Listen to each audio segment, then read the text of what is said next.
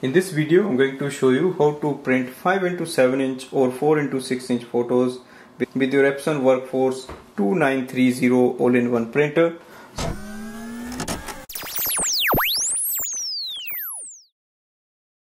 So first we have to switch on the printer. Now go to the back of the printer. Paper tray is here. So we have to load the 5x7 inch paper. So the glossy side should be facing forward.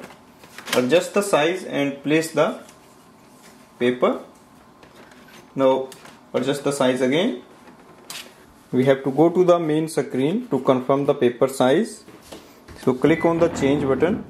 So usually it won't show up 5x7. So you have to go through this and look for 5x7 or 4x6. Press OK. Now select if you are using the glossy, semi-gloss or premium gloss paper or ultra gloss or any other kind of paper. You can select from here and click OK to done. Now go to your smartphone and open the Epson Smart Panel app. Make sure your printer is connected with the app. Now click on the print icon. Select print photos. Select a photo you want to print from this. Now on the top of the screen we have to select the size.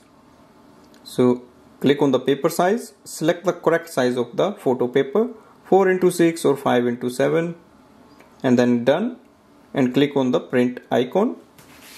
Also make sure the paper tray is out. So here we can see it has printed the photo. So this way we can print 5x7 or 4x7 inch photos with the printer. And you can also see the print quality is really good. It's clear and nice, crisp. So there is no error, no lines, no missing colors. Everything looks great.